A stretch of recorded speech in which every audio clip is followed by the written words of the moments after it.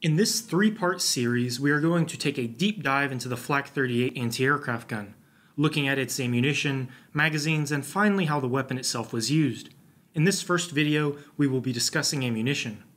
The cartridge this weapon fired is known as the 20x138 belted. It was developed between the wars by Solothurn, a Swiss subsidiary of Rheinmetall. Arms restrictions placed on Germany after World War I prevented Rheinmetall from developing it inside Germany themselves. Now there are three broad categories of cartridges that were manufactured for the Flak 38: high explosive, armor piercing, and training or practice. We're going to look at one of each from my collection, and I'll also tell you about some of the variations you may encounter. High explosive could be considered the standard Flak 38 round. It was used to shoot at low-flying aircraft, but could also be employed against ground targets. My shell is the earlier type, made from 1936 through 1940. It has a glossier paint and a copper driving band. Later shells used a mild steel driving band and were painted a more matte color. The manufacture of earlier shells like mine was more complicated, and they utilized a screw-in tracer component. Production was simplified, with the projectiles becoming boat-tailed and the tracer component pressed into the bottom of the shell. Now my shell still has a bit of tracer remaining in the bottom, and you can see how it would be placed in this little cup and then screwed in. Now if we look at the shell, you'll notice a number of markings. On the side here we have a 1939 date of production, the weight of the shell in grams, and a Waffenamt proof mark.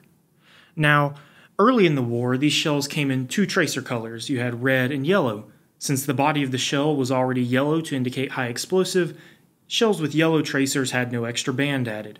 Shells with red tracers would have a red band added right above the copper or mild steel driving band. It seems though as the war went on, yellow became less common and was replaced mostly by red. Some high explosive projectiles were also produced without a tracer to allow more explosive compound to be packed in. This type of round used an impact fuse that was screwed into the nose of the projectile. The way these fuses were manufactured and the designation they receive changed throughout the war, but the function remained the same. In the base of the fuse, a small detonator was screwed. I was lucky enough to come across a group of original detonators that were never filled. If you find a shell that has the detonator still attached, be very careful, as complete ones are almost impossible to inert. So as you can see, the inside of these detonator cups is empty, and I should also mention that these have left-handed threads on them. So if we screw one in, you can see what a complete and ready-to-go fuse would have looked like. Now on some fuses, such as this one, you can unscrew the bottom, so let's do that and take a look at how these worked. So here we have the two main halves of the fuse, and if you look in the top half, you'll see a little plunger poking out right there. So when the projectile impacted something, the top of the fuse would be crushed and it'd force that plunger out of its hole. Now once that plunger was pushed down, it'd impact this little piece right here, and this is pointed on one end, so if we can get it out, you'll notice it's basically a little firing pin.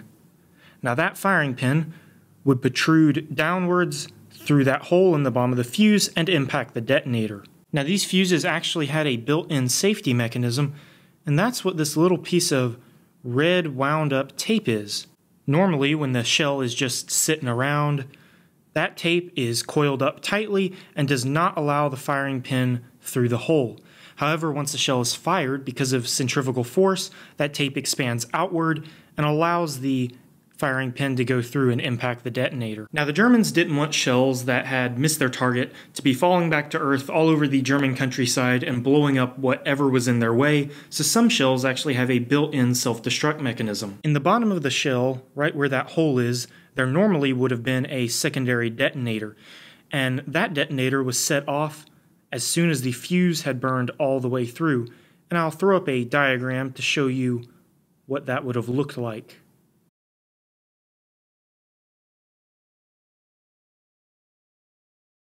Next up we have armor-piercing shells, and these were primarily used against ground targets such as trucks and other lightly armored vehicles. And much like high-explosive shells, you'll encounter these in several different variations. The body of the round was made of hardened steel and utilized a copper, or in the case of my round, mild steel driving band. Inside the projectile was either an incendiary or high-explosive component along with a tracer compound. An incendiary round was marked with PH for phosphorus or a Z for high explosive, much like the high explosive rounds indicated by a ring around the projectile base. To ensure these rounds could penetrate as much armor as possible, a nose fuse was not used. Instead, the detonation mechanism was fitted into a fuse in the base of the projectile. Some projectiles, such as mine, have only a tracer and no detonation or self-destruct capabilities. Generally, it is the high explosive armor-piercing rounds that have been fitted with a base fuse and/or the self-destruct capability.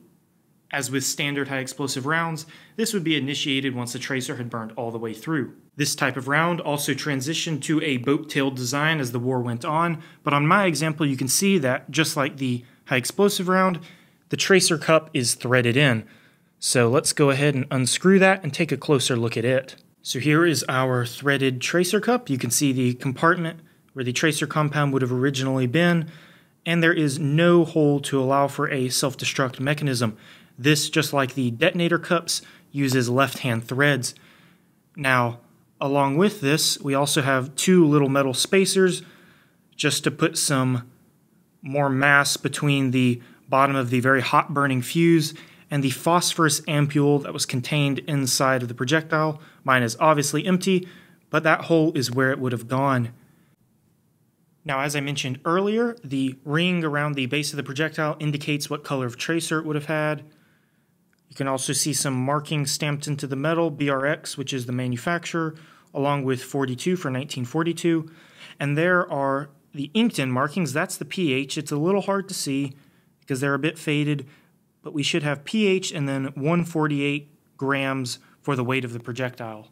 There is one more armor-piercing round I want to mention, the Panzergranate Patron 40. Instead of being made of hardened steel, this round used a tungsten penetrator covered by an aluminum wind cap.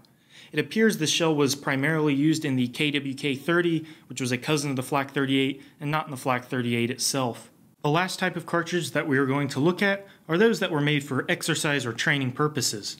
The most common type was the Platzpatronen. It had a hollow wooden projectile that would disintegrate upon exiting the barrel. A special device was also fit to the guns to ensure the breakup of the projectile. Because this round was used in training, the spent cases were collected and sent back to the factory for reloading. To indicate a reloaded case, a cannelure was added towards the bottom. Small dimples located around the cartridge head stamp also seem to indicate reloading. It is unclear if it was added along with the cannelure during the first reloading, or if these were only used to indicate subsequent reloadings. Cases for these rounds were either brass or copper washed steel. Dummy cartridges with no charge were also produced for the Flak 38. These were made of either rubber, Bakelite, or machined metal. This type of round would have been used to train the crews in the charging of the weapon or loading of magazines. Now, because my casings unfortunately do not have the same dates as the projectiles that I purchased them with, I thought it'd be smart to cover them separately. So when Germany first started producing rounds for the Flak 38, they all used solid brass casings. But gradually, after the war started, the need to conserve brass became more and more apparent, so they switched over to a steel casing that was washed with copper. Now eventually, even this copper wash was deemed unnecessary, so they moved on to a just pure lacquered steel. I do not have one of those in my collection, but I'll put up a picture of one to show you what they look like.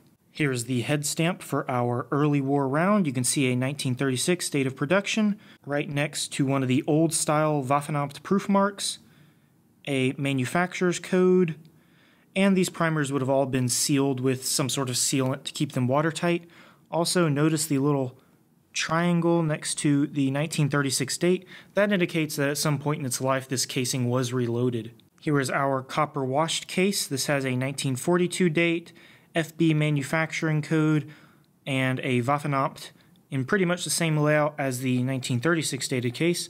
And this one you can also see black primer sealant around it. I should mention that this primer has been chemically deactivated instead of being punched out with something to deactivate it. Before I wrap up this video, I want to mention a few other ammunition-related items that you may encounter. First, we have the charge bags. The powder for the shell was contained within these silk or synthetic bags, and the manufacture of them changed slightly throughout the war. In the bottom of the bag is a small compartment. That's what this is, and what that little slid-in area on that one is. And that contained the igniting charge, and once that igniting charge went off, it set off the main charge and fired the weapon. It is not uncommon to find some sort of markings on these powder bags, such as this one, which has a KBY manufacturing stamp and a June 1942 date. Finally, we have a cardboard storage tube. Rounds were kept inside these tubes to prevent them from becoming damaged or knocked around during transport. These tubes would then be packaged inside big wooden crates. The crates normally held around 100 rounds.